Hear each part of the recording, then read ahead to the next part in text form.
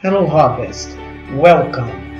This is an Opamp LM358. LM358 is an operational amplifier.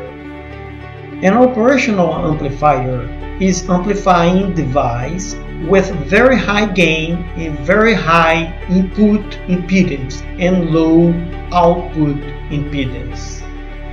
The most common device that we have for amplification is transistor, but the limitation is it amplifies current but not voltage.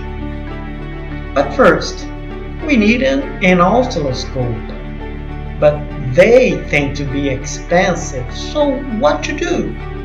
Here is sound card oscilloscope. Back to device. An LM358 IC has dual op-amp inside. Pin 2 and 3 are input and pin 1 output of the first op-amp, and pin 5, 6 and 7 are of other.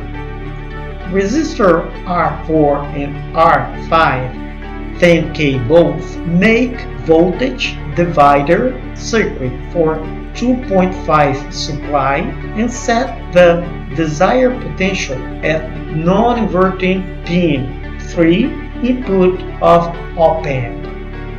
R2 is a 100K resistor which provide feedback path determines the gain. R2 and R1 both together decide the closed loop gain of amplifier, as gain of inverting amplifier is given by A equal R2 divided by R1, 100 divided by 1.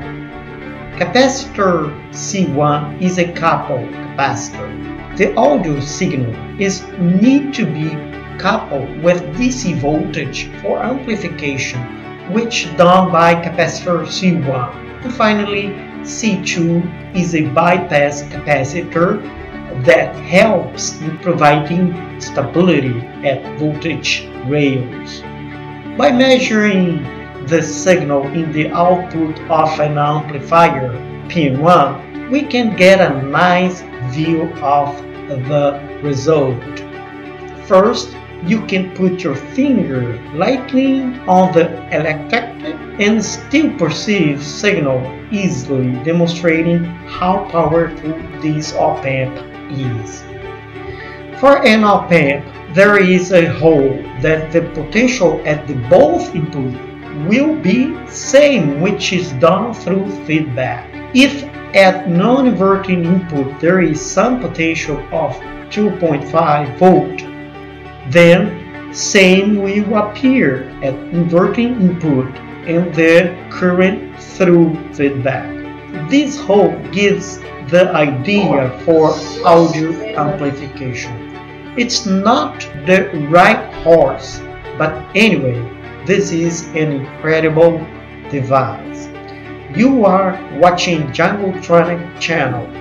This is your host, J3. Thank you. As always, leave your thought in the comments section of my YouTube channel. And if you learned something with this video, give it a thumbs up.